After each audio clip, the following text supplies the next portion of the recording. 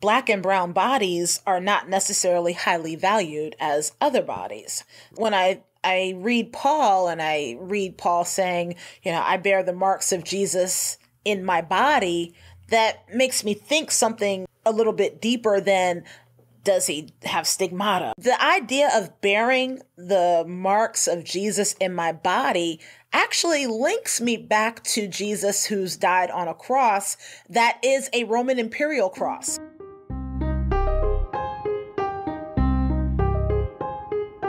Welcome to the Paulcast, a podcast all about the Apostle Paul, curated by Kurt Willems and available online at paulcast.org. On each episode, we ask, who was Paul really? Listen along as Kurt engages with interesting thinkers, innovative practitioners, captivating books, groundbreaking academic theories, and relevant cultural issues to build bridges between the 1st and 21st centuries. This show is an invitation to rethink everything you were taught about this infamous apostle. The Paul we excavate from the rubble of tradition might just surprise us all. I want to welcome you back to the Paulcast. I'm your curator, Kurt Willems, and this podcast is part of a larger network of resources and soon to be more podcasts called theologycurator.com. Hope you'll go check out that site. It's new. It's going to have more and more fresh content through the next following weeks and months, and it's really your source of information regarding this show and all the other great projects and resources. And in fact, I highly, highly encourage you to go there and join our newsletter. In the past, the newsletter was all about going to receive essentially the updates for new episodes. And that was it. It really just functioned as an alternative to your subscription to iTunes or something like that. That is no longer the case. We are creating a resource newsletter that will go out weekly. We will keep you up to date on things like the latest articles on the website, as well as the latest podcast episodes. And so I highly encourage you to join the hundreds of people already who have hopped on that newsletter. And because I'm going to be promoting things like crazy through there, not in a spammy way, I assure you. I have no intention of spamming your inbox, but in a way that leads you to more resources for intelligent and humanizing conversations about Paul, Jesus, the New Testament, and faith in general. On that note, I should also say that you're going to see content there from guest contributors and other folks and other voices who are friends of mine who have something to say in an area that they're passionate about. You're going to see more things on spiritual formation and faith formation. You're going to see things on church planting. I'm even going to start sharing resources on how to start your own podcast and maybe help you understand some ideas for growing social media and these sorts of things. If you've ever wanted to start an online ministry, even have plans in the works for some e-courses and all kinds of different things that I really want to take my resourcing of regular folks like me to the next level.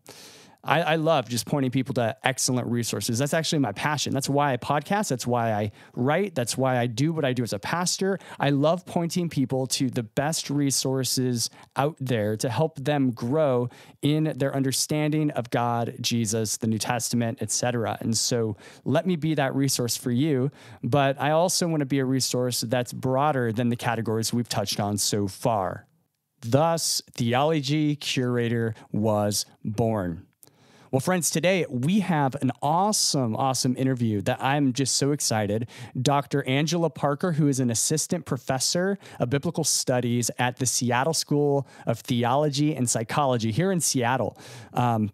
Hence the name Seattle School, right? It's a great place. I have several folks that are part of my congregation who attend there. My sister attends there. This is a place that I really believe in. And so I think you're going to hear why as you hear from Angela and some of the things she's going to say about Paul and the New Testament that will blow your mind, especially when it comes to race and these sorts of issues.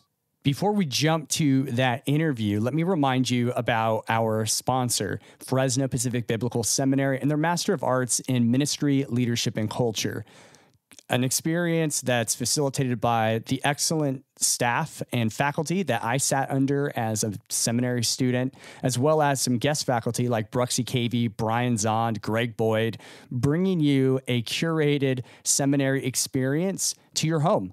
It's not as though you are completely a self-starter in the situation. You are actually part of a cohort of learners from around the world, and you get to know these folks. They become friends. In fact, one of the people on my staff has become friends with someone and went out of state just to go on a hiking trip with them. So this is the kind of thing that happens in a program like this, beyond learning about spiritual formation, ministry, entrepreneurship, and theology. So if you've ever wanted to go to seminary but can't make the move, can't get away from work, this is kind of the thing for you. This is for folks with jobs and families and all of those things that come up that may be challenging to pause your life. So don't pause your life, live your life, and do seminary this way. Fresno Pacific Biblical Seminary and their Master of Arts. This is how you get to it. fpu.edu/Paulcast. That's fpu.edu/Paulcast. And it's with that, my friends, that we now transition into this interview with Dr. Angela Parker. I honestly think you are going to dig what she has to say on Galatians. I want to welcome you to this special episode of the Paulcast. I'm Kurt Willems, and I'm actually sitting with Angela Parker in a digital setting, and we are excited to have you with us. Angela is assistant professor of biblical studies at the Seattle School of Theology and Psychology. Is that correct? Did I say that all right? Yes, you did. That's absolutely correct. Thank you. Hey, awesome. Awesome. Well, welcome to the show. Excited to have you with us today. I'm so excited to be here, Kurt. Thank you. Yeah, absolutely. Well, a little bit of backstory. I have a bunch of people who go to my church who are part of the Seattle School, and all I hear about is, Kurt, you need to know Dr. Parker. You need to talk to Dr. Parker. Dr. Parker, and I'm like, I know. And so I'm so glad we're finally having this conversation. I am as well. It's like, they're like, you're kindred spirits and don't even know it. And I'm like, okay, well, she likes Paul and she likes subverting some empire. We'll talk. We'll talk. Yes. So Angela, pleasure to finally make this happen. And I ask this of a lot of first-time guests. I simply invite guests to talk to us about why you study the New Testament. How did you become someone who does this professionally? Not just a Christian who reads the Bible, but reads the Bible for like the deeper meaning stuff. I mean, that is very much a calling in some sense. And so Tell us about how you got into New Testament studies. All right. I appreciate that question. I'm actually an ordained Baptist minister, and I will say that for a few hot minutes, I pastored, and I realized I never wanted to do that again. But good for you. And not to say the pastoral work is a bad thing. I pastor in other areas, so I'm very pleased and honored to do the pastoring that I do. However, to pastor in a church setting was not for me, but I was always gifted at teaching. And because I felt God's call in my life to teach, I decided to, first of all, go back and do community college and go back and then do my bachelor's and then keep going and do a master's degree. And the interesting thing about doing my master's degree was I could often see that professors in my master's program tended to shuttle African-American students towards theology instead of biblical studies. And the interesting aspect of that was, and this is how they would always say it, they would whisper it, you don't want to do Bible. And I'd be like, why? And they'd say, well, there's a lot of languages and languages are really hard. Oh, no. Yes. I want to just hit a wall right now. Are you kidding me? No, that is a story that a lot of us in Bible who are African American have heard and can tell over and over again, because That's the thing. Languages, if you look at any PhD program, you have to do Greek, you have to do Hebrew, you have to do German, French, and even for Hebrew Bible studies, you have to do Aramaic. So that hurdle tends to keep people out of biblical studies and think or focus mostly on theology. And I'm the type of person that as soon as someone tells me that I can't do something or I shouldn't do something, then that really sets me on the road to do it. Yes. Yeah, that's awesome. So that's how that happened. And the other interesting aspect of my life personally was, as I said, I was called into ministry, but I went into ministry prior to going back to school and getting even my bachelor's degree. Because in the history of the United States, we have split denominations. And so African Americans had to license and ordain their own ministers in their own traditions because we were split. American Baptists had split with Southern Baptists. And so all these dynamics happening within the church then, of course, allowed me to be ordained in my Black Baptist tradition, but again, without formal education. And because I knew I wanted that formal education, I decided to go to college and then a master's program and then a PhD. So that's what started me on this journey. Mm-hmm. Yeah, no, that's what a great, I mean, great in the sense that it's illuminating for a lot of us. You know, I'm a white male guy, so no one has ever said to me, as I've considered going the full PhD eventually, you know, no one's ever said to me, you know, Kurt, I'm concerned that you might not be able to do A, B, or C. You know what I mean? Right, like, yes. At least not in the like biased way that you're talking. Oh, it's boils my blood. It's one of those areas though that actually strengthens me. And I often tell the story to students in class that talks about sitting in Greek classes and professors really having a difficult time with understanding that, yes, I do know Greek and I do know Hebrew and I can sit and translate with the best of them. So that don't limit students just because of, you know, preconceived notions. Yeah. Yeah. And so I think for me, especially as a professor now, I try to say, you can do this to any student. You can do this. Yeah, because I want to be the professor that I did not have during my master's program. Oh, that's beautiful. I mean, yeah, that's those voices in the journey are so important. And so yes. I know I can tell you personal stories of students who have talked to you and have said very similar things. So that's really cool to hear. Good. Yeah. And you know, today now, before I forget, so you did a master's. Where did you do a PhD program? Oh, PhD work is always so much fun. I started my PhD at Union Theological Seminary in New York City, and then I transferred from Union to Chicago Theological Seminary.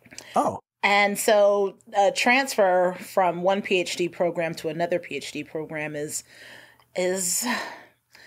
not something that usually happens. And so the interesting aspect of that, I love my time at Union Theological Seminary.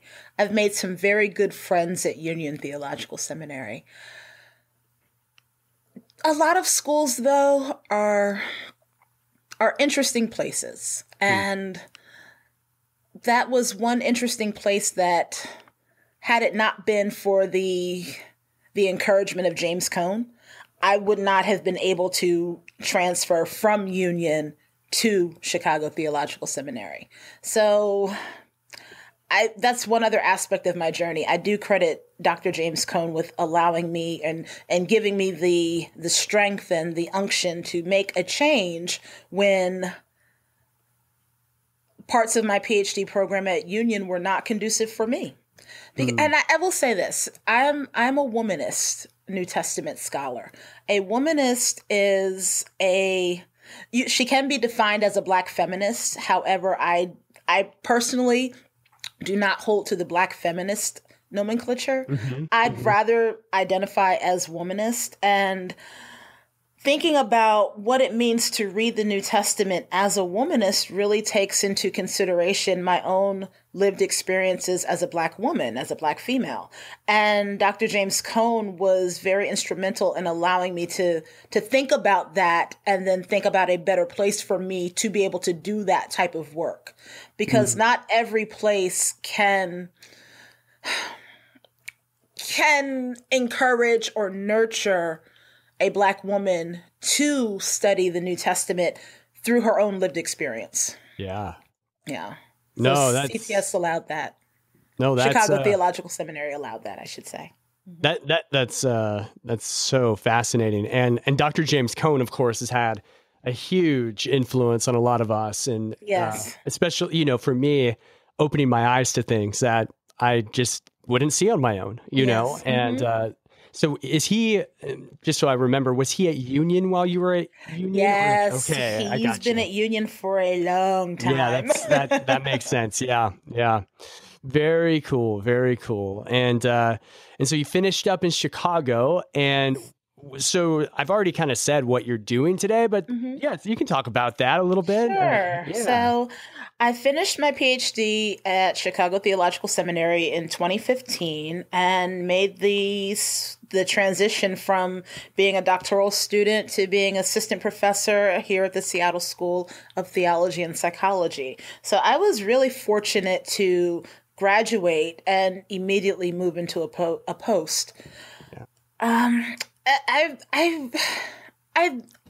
very thankful. I'm very grateful for being able to do that. I have a lot of friends who were not able to make that transition as quickly or made the transition a few years later. So I'm really fortunate to step into teaching at this graduate institution and helping to just open up and restore or reconnect folks to the study of the New Testament. I think one thing that's interesting about my position at the Seattle School tends to come from my interaction with students who have been so hurt or damaged by the New Testament or even by Hebrew Bible. And to be able to be a voice that says, yes, there have been some aspects of this text that are damaging or hurtful, but what does it look like to re-engage the biblical text and find liberation, find hope, find some type of restoration that does not automatically lead to the damnation of a people. Yes. And for me, especially from an African-American standpoint, I talked about teaching and preaching in Black Baptist churches. And one of the most horrible experiences for me as a teacher in the Black Baptist church was to hear African Americans say, well, aren't we supposed to be less than because of the curse of Ham? And I'd say, wait, you're saying that just because of the color of your skin, you should not flourish in this world? That was one of the aspects that propelled me into this study, into wanting to be able to engage both Hebrew Bible and New Testament in such a way that is flourishing for life. Because that mindset is still a mindset that runs rampant in churches. And I just can't see a good and gracious God who allows us to think anything less of ourselves than being made and created in his image. Yeah. No, that's I mean, that story is, I want to say shocking, but I think more as I'm sitting with it is just painful to hear. Yes. That is the legacy of this country, has led to these folks who are beautiful and made in this God's image, who still wrestle with value, still wrestle with worth. Yes. And I think it's wonderful that there's voices like yours that are speaking into that and saying, no, there's a better word here. There's a better truth here. Yes, definitely. Yeah. There has to be. Right. There has to be. Oh, man. Well, I know that I'm anxious, and I think others are excited right now to hear more about your work. You clearly have an excellent kind of background and have some just tools that you have developed that are just the envy of many people. I mean, dealing with language and all these things, like not very many people do that stuff. And so it's awesome. So now one of the things we're talking about here is sort of your interest in Pauline studies. And my understanding is that you've done some time thinking about Paul and race and identity and these sorts of issues. I'd love to hear just some of that talked about, if you don't mind. Oh, of course not. I appreciate that. Oh, I think that my move to Paul stems from my own grandmother, and there's also the legendary story of Howard Thurman's grandmother. Howard Thurman was an African-American mystic and did a lot of theological writing. And Thurman relays the story of his grandmother who would never read any of the Pauline writings. And she would not read Paul because most of the sermons that enslaved folks heard during slavery they stem from the idea of slaves be obedient to your masters. They came from a lot of the household codes of Paul. Right. So the Deutero-Pauline literature, when I say Deutero-Pauline, I mean probably not authentic Paul. Right. And as a result, African Americans have tended to stay away from Paul and only rely on Gospels. So for me, I'm often thinking, well, what does it look like to re-engage Paul, again, in a way that's liberating and not so damaging to the history of slavery within the United States of America? And what I do is read Galatians. I tend to read Galatians a little bit more than Romans, even though I think I will move to Romans, but I'm not there yet because I've been working on Galatians for a long period of time, and hopefully have an article coming out in a journal soon that maybe people can post somewhere. I don't know. Hey, nice. I'm sure it'll get picked up. Yes. Yeah. Thank you. Oh, yeah. So what I do is I read Galatians and I think about Paul's self-identity. And I think about Paul's identity as a Jewish man. I think about Paul's self-identification as a slave to Christ. I think about Paul's self-identification as a mother as well, because in Romans and Galatians and other parts of the Pauline text, he usually likens himself to giving birth to people. And as I'm thinking about these various identities of Paul, I'm thinking about these identities in relationship to mothers today, especially mothers who are birthing children, but seeing those children killed, shot, incarcerated as a result of state violence. And when you think about the Pauline literature, and this is where empire criticism comes in, Paul is writing at a time where the Roman Empire is the be-all, end-all of governance. And one thing that empire critical scholars are playing with a little bit more is the idea of law behind Paul. So when Paul is talking about law, is he just talking about Jewish law? Or is there a way to see where Paul distinguishes between Jewish law or Roman imperial law? And so Galatians is an interesting test case because in Galatia, you have representation of Roman imperial law all throughout the region of Galatia or modern day Turkey. And if Paul was in Galatia and saw some of the representations of Roman imperial law, is that part of the background of his writing? It could be. And so for me, I kind of nuance Paul's own understanding of himself and then link that into our own ideas of law and violence today, especially with regards to being a mother who has birthed children into this world. And now also looking at my own children. I have two children grown. They think they're grown, but they're grown. I'll call them grown. No, they are grown. But I have a 3-year-old granddaughter and now a 2-month-old grandson. And I see my children wrestling with what it means to raise African-American children in today's day and age, knowing that Black and brown bodies are not necessarily highly valued as other bodies. Right. So when I read Paul and I read Paul saying, I bear the marks of Jesus in my body, that makes me think something a little bit deeper than, does he have stigmata, or what is he talking about? Yeah. And so for contemporary Christians, especially contemporary African-American female Christians or others who may identify as womanists, the idea of bearing the marks of Jesus in my body actually links me back to Jesus who's died on a cross that is a Roman imperial cross. And so that then makes me think, well, if I'm bearing the marks of Jesus on my body, or if Paul says he's bearing the marks of Jesus on his body, is he talking about the imperial violence that Jesus went through?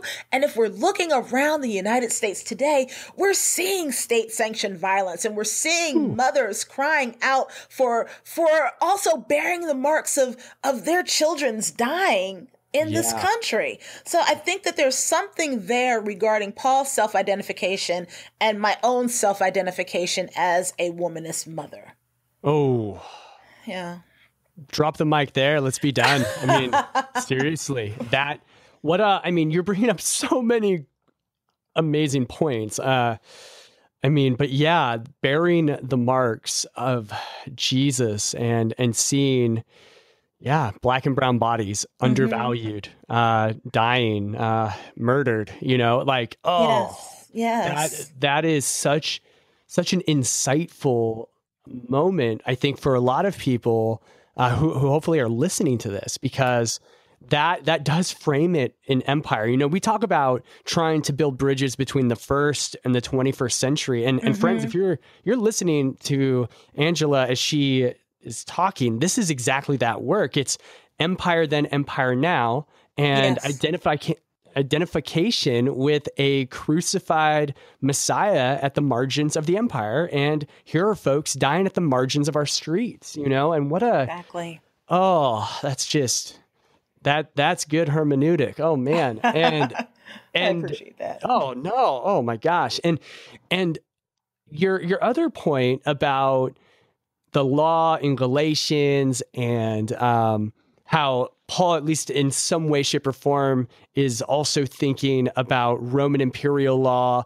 Does that come out of I don't know if you're familiar with what was that book called that I really loved? Galatians Reimagined. Oh, yes. Oh, yes. One of my favorites. We talk about the radical Paul around here, and we talk about the Paul within Judaism type Paul, and that series of books, Paul in Critical Context, I think is what that series is. It's just so helpful. So yes, it is. Yeah. And so I would recommend that book, Galatians Reimagined, and also Davina Lopez's book as well, Apostle to the Conquered, and also The Colonized Apostle.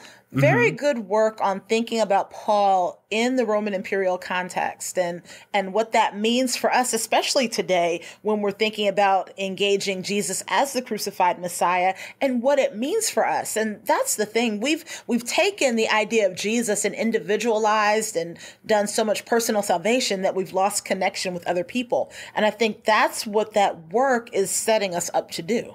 Yeah. And so for me, I take it a step further and really add the idea of race and gender a little bit more to that in order to make it a little bit more.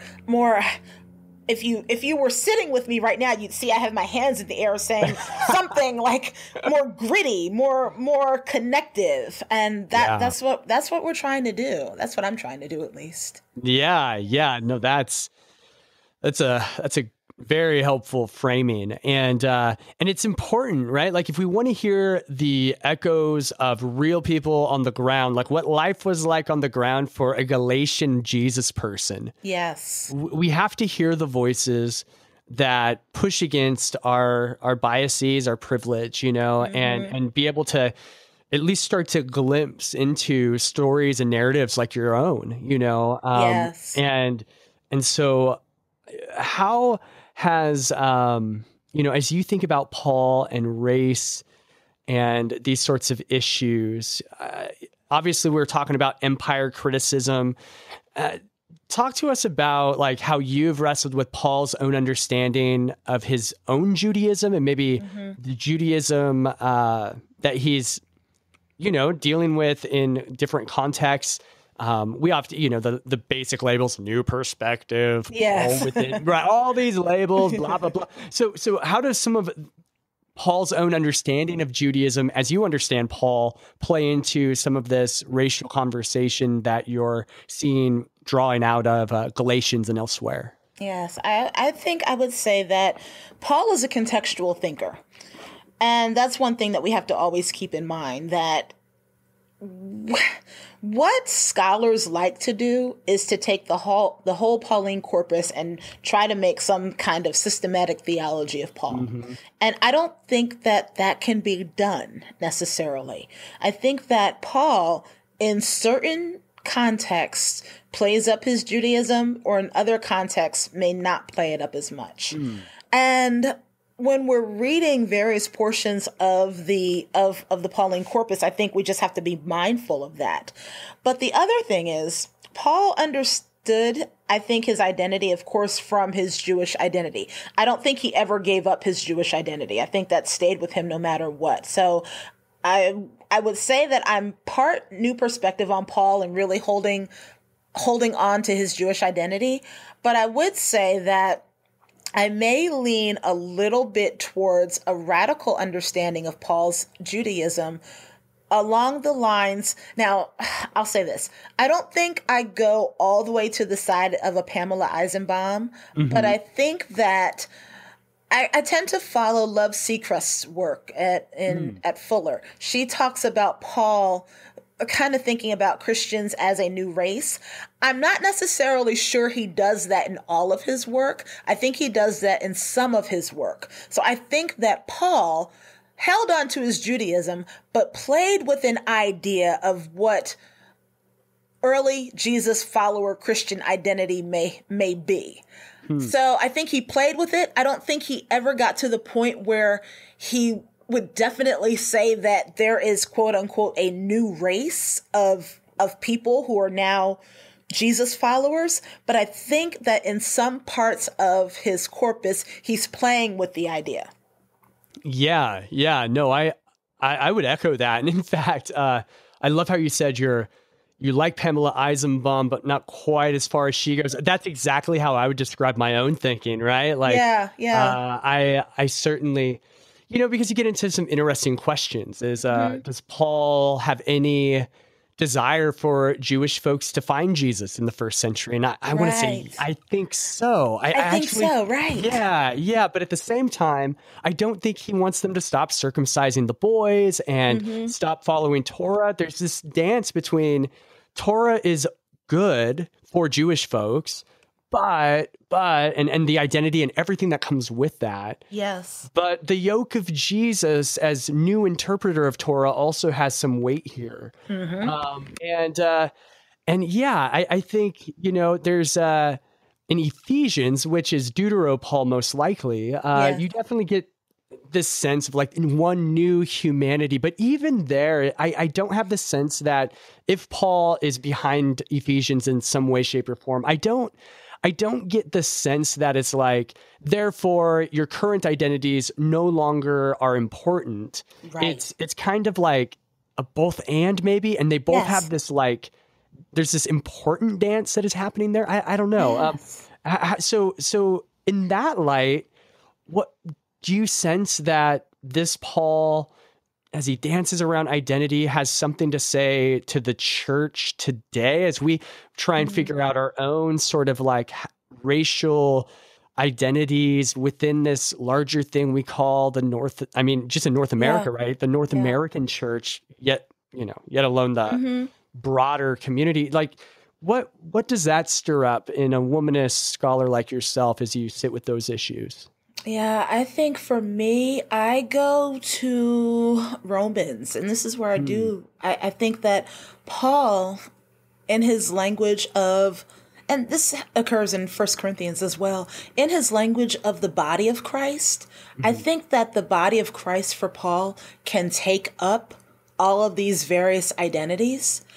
I think that the body of Christ can include all of these various identities. I think that even with taking up all of our identities into the body of Christ, we still remain in our particular identity, but we're still all a part of the body of Christ. And I actually go to Revelation, and I see John the Revelator saying something about, well, I looked and I saw all sorts of people from all nations, all languages, all tongues, and they're all here just worshiping the Lamb.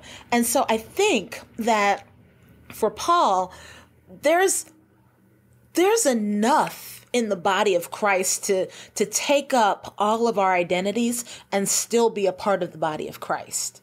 Yeah. No, that is extremely helpful. I mean, and it seems like, as a good Pharisaic Jew, that this would have to be a big deal, especially for like Paul, right? Because he thinks the vision of Isaiah has come to pass. Exactly. Right? Like the nations are streaming in to worship Israel's God, right? Yes. It's not the nations are streaming in to become Israelites. It's not the opposite, that the nations come in so the Israelites become less Israeli or whatever, right? Exactly, right. There's this distinction yet oneness. And to deconstruct those categories, I think, doesn't really do justice to that prophetic vision. Exactly. Or to try to make everybody unified. You can have unity, but still be diverse. And I think that's the point.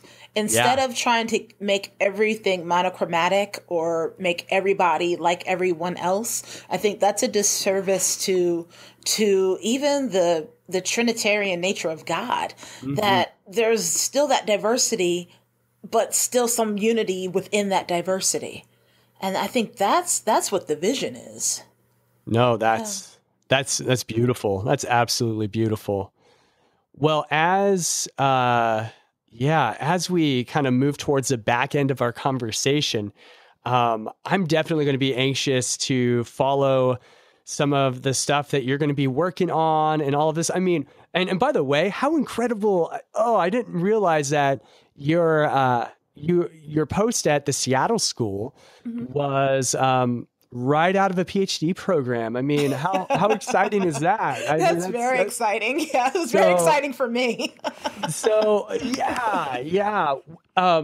What did I don't think we really asked this, but your PhD project, what was the theme or the big idea that you worked with in that setting? Yeah, so my PhD work is entitled Bodies, Violence, and Emotions, a womanist study of soma, which is body, and ptῶma, which is dead body, in the Gospel of Mark. So I'm a Markan scholar, but again, it goes back to the idea of thinking about Jesus's body, Jesus's soma, and his ptῶma, his fallen body or his dead body or corpse, however you want to translate it, and linking that to the hemorrhaging woman of Mark chapter 5. The scholars have noted that the text of Mark 5 with the hemorrhaging woman has many parallels to the text of Jesus's crucifixion, that there are some linguistic patterns there, but no one's done anything with it. What I've done is I've basically likened the hemorrhaging woman's body to the body of Jesus on the cross and argued that within her body, she's suffered some of the same imperial violence that Jesus is suffering on the cross, which then allows me to think now a few years later about Paul in that way as well. So my Markan work has propelled me to the Pauline work that I'm doing in order to think about the imperial violence that bodies have suffered in in the Roman imperial context. So that's my basic argument in my work, and that's under contract with Wipf Stock. So when that comes out, I will let you know. Awesome. So the book on Mark is in contract, all right? Wow. Awesome. Yes. We don't do a lot of Jesus studies per se on this show, but not a problem. No. It's beautiful because I've got a shelf or two of some historical Jesus type stuff. I just, one at a time in here. So, maybe eventually we'll start the Jesus cast or something too. And we can go into depth about that one. But I mean, I think it's cool to see how entering into that world, whether it's through the lens of Mark or Paul, right? Mm-hmm. Like this is a very real thing throughout the New Testament. Empire's shadow looms large. And yes, it does. Mm-hmm. Yeah. And so I can definitely see the parallel. That makes perfect sense. Do you have a approximation date for when that's coming out, or is that still kind of being figured out? Still being figured out. Don't worry, I will let you know. Hey, right on. Love that. Well, Angela, I guess as we get ready to wrap up here, if folks wanted to track you down, do you have a website? I know that sounds creepy, right? They want to track you down, but they want to kind of follow some of the developments in your work. Is there a way that they can connect with you? The interesting thing about being a quote unquote scholar, which is interesting to me as I think about my life now, I'm a biblical scholar. We tend to be slow with developing websites. So I'm going to get better with developing a website. But of course, you can always find me at the seattleschool.edu. So you'll see my updated information always there. And you can be perfect too. That's all good. Oh man. Well, no, that's great. And for anyone listening, I know from personal experience that the Seattle School does a lot of great work, both in scholarship and in creativity and in psychology. I mean, the Seattle School is this integrative, beautiful place. And so really I definitely would recommend it as an option if you're thinking through seminary and vocation or even psychology stuff. I think it's just a gift. Yes, it is. It's such a pleasure to be here in Seattle and just to engage with such a dynamic and integrative community. Mm-hmm. Yeah, no, that's great. Well, thank you so much, Angela, for hanging out on the show. And we'll look forward to hearing more about your work as it progresses. And we'll invite you back because this was awesome. This was so much fun. This was so much fun. Thank you so much, Kurt. Hey, thank you. All right. Did you catch it? There were a couple of bomb drops in this interview. I called it out in the middle of the episode, but I want you to just sit with some of the connections she made to the suffering Christ under empire and Black folks who are being persecuted and dying in the streets. And if you are Caucasian, like myself, you're a white person and don't know how to identify with the Black situation, and maybe you heard some of what she said and said, that goes against my political grid or that goes against my experience. Well, of course it goes against our experience because we're white and we have a different set of opportunities and resources and lenses that were just natural to us, but are not intuitive of everyone's situation. And so I invite you to let this interview linger and provoke you to ask hard questions. And that, my friends, is good because we need to be willing to step out of our box of experience to experience in solidarity at the very minimum what other folks experience. And sometimes it's much harder than our situation. And so I just love this interview. It continues to expose the fact that Jesus died for those who find themselves marginalized, excluded, and whoever you are, if you've ever experienced marginalization, exclusion, if you've ever experienced this sense that your situation was different than so many others who have it better, or maybe you've just felt like certain people said, you're not good enough. Well, that's what Jesus does. He dies in solidarity with those folks. He dies to liberate all of us, oppressor and oppressed, from the need to be in slavery to those sorts of systems and mentalities and human interactions. So Dr. Angela Parker, I hope you're listening. I just want to tell you again, thank you so much for your wisdom in this episode. Let me also, before we go, remind you of Fresno Pacific Biblical Seminary and their Master of Arts in Ministry, Leadership, and Culture, a great program. Hop in and get into one of those cohorts. It's going to be worth it for you in so many ways. fpu.edu/Paulcast. It's fpu.edu/Paulcast. And finally, let me just tell you one more time that theologycurator.com is now live. That's where you get all your information about Paulcast. Of course, our paulcast.org still works, but it will redirect you over to there.